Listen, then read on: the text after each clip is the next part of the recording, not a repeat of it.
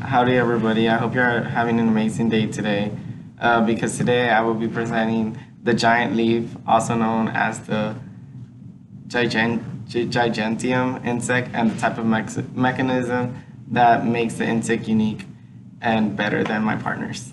Ooh. Alright, this is Javi, and my name is Sam Hesse. Howdy, how are y'all doing today? We're going to be debating which animal has better defense mechanisms, and I'm defending the Halomorpha halis, also known as the brown stink bug. So, once again, today we will be debating on which of these two insects has better defense mechanism. Both of these insects have many important assets, but we are going to find out which one has the greatest defense. What do y'all think? I mean, mine's a leaf, and Mine is the brown stink bug. so which one can really can protect himself better. So the giant leaf insect is a large species of leaf insects with the scientific name of the gigantium. So the leaf insects are insects like just as a stick, basically, like they look as the leaf. So their veins are actually similar to an actual leaf. So the gigantium is one of the largest species of leaf insects that is kept as a pet. So that's pretty cool. You know, it was first described by George Robert Gray in 1832. So that's like generations ago. So which has his first phasmid he discovered. Leaf insects have extremely flattened, irregularly shaped bodies, wings, and legs. They are usually about 5 to 10 centimeters long, so minimum like 2 to 4. They are called leaf insects because they are large. Leatherly forewings have veins that look similar to the veins on the particular type of leaves they inhabit. Its polished name is Lysiac dewolki, which comes from the two dots located on the abdomen just in this species. Which comes from two dots located on the abdomen just in this species, as does the scientific name bioculatum, meaning two eyes. So it has two eyes that you really can't see and are by the abdomen. These insects are green, broad body, and legs are frequently has spots. So you know how the leaves have like little bumps? They actually have it too, which is pretty cool, but kind of weird when you see them because you kind of get scared. Both females and males occur in shades of green, yellow, and orange. Java leaf insects would be greenish or brownish as adult. Males range from 2.6 to 3.5 inches, so basically 66 to 94 millimeters. They're pretty small, I guess, smaller than females. These species also have hind wings, which are used for flying by males, but are unused by females. So basically, males kind of go so they can attract their women. And so the younger ones are about 2 centimeters, so 0.79 inches long. They're dark red in color and have a reflex immobility. The species molts 5 to 6 times in lifetime. Females are heavy-bodied and flightless, and each lays about 500 eggs in a lifetime. That's a lot to be in the forest. The abdomen is narrower at the base, and the firmer of the forelegs are dilated. Very good, Javi. That's quite an interesting insect. So guys, I'm going to be talking about the Halomorpha halis, also known as the brown stink bug. First off, it's in the family Pentodinae, and it originated in China, Japan, and the Korean Peninsula, and Taiwan. The brown stink bug reproduces up to 3 generations in a year, so you can imagine how many of these guys there are. It's like you and your grandparents all being made in 1 year. That's a ton. The The cooler areas may only see one generation just because that affects their reproduction, but the warm areas do see the maximum potential of reproduction. First, 20 to 30 light green eggs are laid underneath the host, a plant leaf. After 4 to 5 days, they fully emerge from their eggs, and they take the color of red. The average adult is approximately 1.7 centimeters long and wide, so you can imagine these guys are really small. It has the same shape as most other stink bugs, kind of just like a egg shape, kind of pointed at the top. It's quite interesting shape. As stated in the name, the insect is brown and can blend in with many dark objects such as a leaf or a tree. Again, these leaves or trees, they need to be very dark for it to be able to blend in.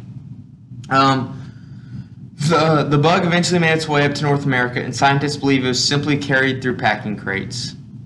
The population of this insect is consistently growing in North America, mostly because it is the perfect climate for these bugs. So you can imagine these guys came over and now they found their dream climate, so they just keep on reproducing here. Whether we like it or not, these insects have a huge impact on human society. This bug is it's a very problematic agricultural pest. These bugs have mainly been a problem for the eastern states, but they feed on a variety of fruits and vegetables. Some of the crops that they target are apples, apricots, Asian pears, cherries, corn, grapes, lima beans, peaches, peppers, tomatoes, and soybeans. The way that they attack this food is very interesting. The insect simply sticks its sharp nose-like feature into the crop and begins to feed. However, after all said and done,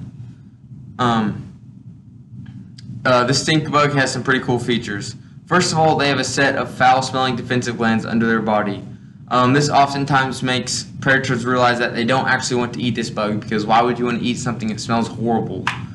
And next, they have a very camouflage style body, which is designed to look like a dark leaf, and it blends in with dark trees and even the dirt or soil as well.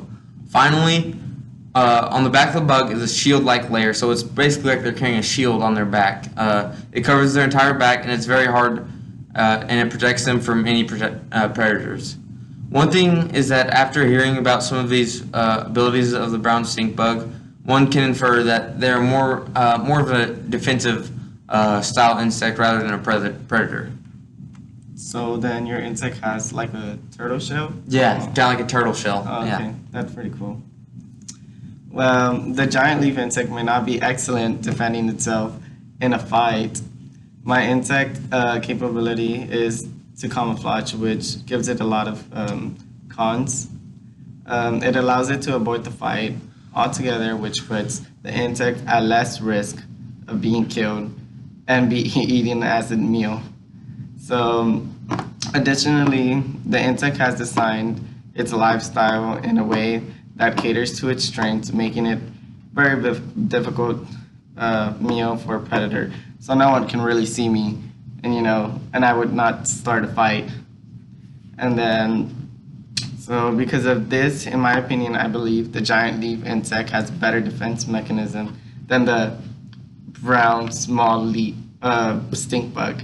However, that is not to say that the brown stink bug defense mechanisms are not extremely they're not extremely effective. The giant leaf insect is a great opportunity of study, as it takes the idea of adapting to the environment to the extreme. So what I'm trying to say by that, it's the insect's own environment, well, at least most identical resembling. So it really kind of replicates in its own environment. This provides a unique, urgent study scientists can understand, so that they can understand the evolution that led to this amazing species. All right, so yeah, he just described that insect, and it's what a interesting creature it is. It's awesome. But mine's better still. Yeah, but the giant leaf insect, it has some very neat features. However, there are many things I noticed about it that make it seem weak and not necessarily an easy target, but easier. It can camouflage very well, but do they have a backup plan for whenever they get caught? There are many times where this insect will end up moving to find food or to lay its eggs. So what happens then? if a predator sees it moving. Although they can hide very well when they're found, it is a whole different story.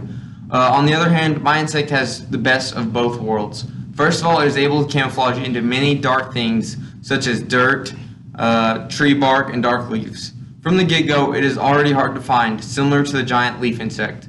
Similar to the giant leaf insect's only ability, which is the camouflage. But beyond that is found, my insect has a backup plan. When found, it can go through to layers of protection. First, when a predator is nearby, it shoots out a very foul-smelling odor. The stink bug is being very polite, telling the predator that it would not taste very appetizing for it. So it's kind of win-win for both insects. Next, it has a very hard exoskeleton, which is good for many reasons. First, it protects them from many stings or bites. Next, it just makes it hard for the predators to penetrate, so it slows them down in huge amounts of ways. So I have a quick question for you. What do you do then when person or insects like mine are just like to taste anything? They wouldn't want to. Like, would you go eat another human's poop? I mean, if it smells good. It doesn't smell good. It smells. And if it smells bad, I mean, it smells horrible. It smells horrible. So Sam had a solid point talking about what had happened if my giant leaf insect was caught. However, this was his whole and only argument. But this insect lives its entire life working on its camo and bases its entire body on being able to hide. Why would they be confident in hiding if it did not work? Also, the stink bug cannot blend in near as well as my giant leaf insect, so it will be much easier for a predator to see and to target. So if I'm in the forest and it's full of leaves, how would you really, how would you spot me? That's the real question. That's another very good point. But once again, I'll admit it, my bug does not have near the amount of well camouflaged body style as a giant leaf insect, but it's got the backup plans for if it does get caught. No predator will want to eat the stink bug because of how bad it smells. If the predator is weird enough to attack, it will have a very tough time because it will have to get the hard exoskeleton as well. So in conclusion, the giant leaf insect is an extraordinary example of great defense mechanism. The insect provides outstanding opportunities for entomological research for the future. That's a very good conclusion. And in my conclusion, the brown stink bug has an overall better defense system and management. First of all, it has the same ability to camouflage as the giant leaf insect, but wait, there's more, just like the commercials. Unlike the giant leaf insect, it prepares for the question of, what if I get caught? Alright, well thank you very much for watching. I hope you learned a little bit about these two insects. Y'all have a nice day. Thanks for watching.